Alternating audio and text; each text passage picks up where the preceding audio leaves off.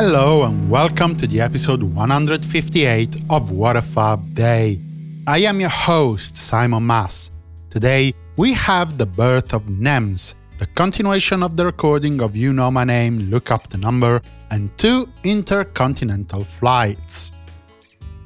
On the 7th of June 1961, the Beatles, with Pete Best on drums, performed once again at the Top 10 Club for their second and lengthiest residency in Hamburg, West Germany. In 1962, Brian Epstein and his brother Clive put down £100, about £2,150 in 2020 money, needed to form NEMS Enterprise, the management company designed to accommodate the needs of the Beatles. Needless to say, the success of the lads would soon lead other local bands in the Epstein orbit: Jerry and the Pacemakers, Billy J. Kramer and the Dakotas, Cilla Black, and others.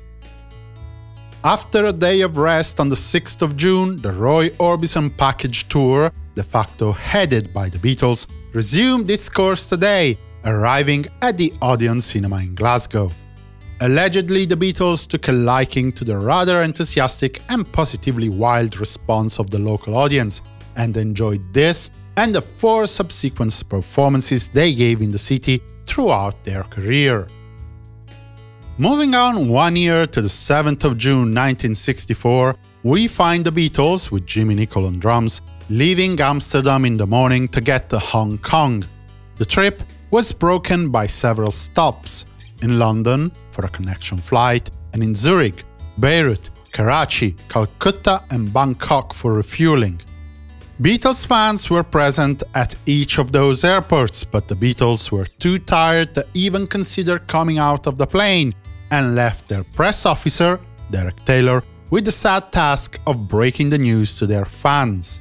The only exception was Bangkok, where the Fabs greeted 1,000 teenage fans, mostly in school uniforms, after they started chanting "Beatles come out." This doesn't mean the Beatles could rest during the flight. They still gave interviews to various members of the press. Fun fact: the band was accompanied by John Lennon's Aunt Mimi for the trip. And let me stop for a second to once again remind you to show me your love with likes, comments, donations and shares on social media. You might think it's not important, but love makes the world go round, as they say. It takes just a second of your time, and it means that I will keep on creating and publish music-related content for you all. If in doubt, visit www.simonmas.com/support to find out how you can contribute. Thank you! In 1967, the Beatles returned at the EMI studios where, from 7 p.m. to 2 a.m., they kept on working on You Know My Name, Look Up the Number. The work included an unstructured jam session with guitar, drums, organ, tambourine and a flute played by one of the 4.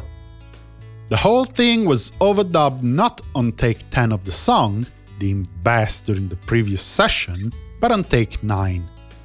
This, and the nature of the material, caused some confusion in the archiving of the tape, with the box being labeled "Instrumental Unidentified."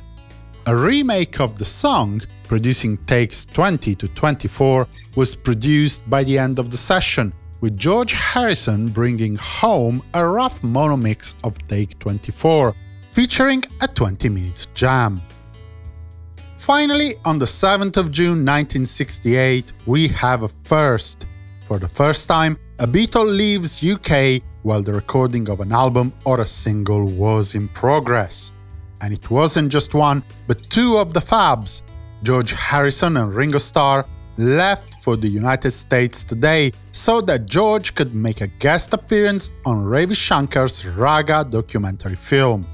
Some of the sessions were cancelled, today's session, and then those of the 12th, the 13th and the 14th of June. But the work on the new album continued under the supervision of John Lennon and Paul McCartney. Raga would come out in 1971 with an accompanying soundtrack produced by Harrison. Well, I guess this ends today's episode of What a Fab Day. Tomorrow we'll look into more mid-career recording sessions for the Beatles.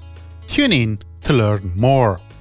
For the moment, I wish you a good day and a fab continuation. Simon Mas, music you love.